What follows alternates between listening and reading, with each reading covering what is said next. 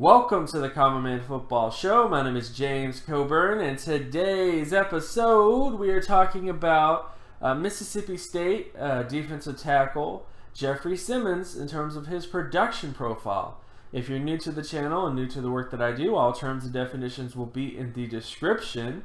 With all this stuff out of the way, let's get to his production profile. So first off, he had a 90.90 solo tackle score, 70.72 sack score, and 86.94 tackle for loss score.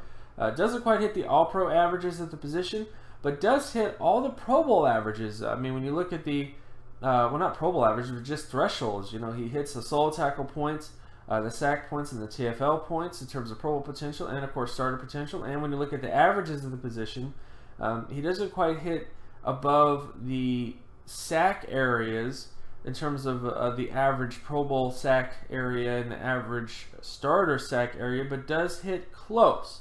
I think overall Jeffrey Simmons has a very high likelihood to become a starting NFL defensive tackle or better. You know, I think all-pro potential is not necessarily on the table for a guy like him, but definitely Pro Bowl potential.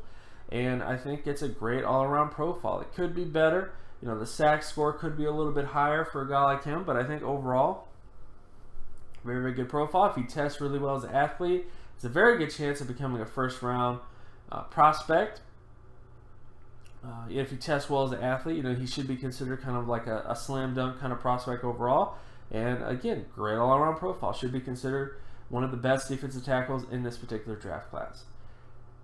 And of course, my name is James Coburn. You can find my other work at draftcoburn.wordpress.com. You can also follow me on Twitter at Gymmetrics. And if you like this content and you want more content like this, be sure to leave a like and subscribe. Share this video as well with anybody that you know. Hit that notification button so that you're always reminded when another video of mine drops. And I'll talk to you guys in the next video.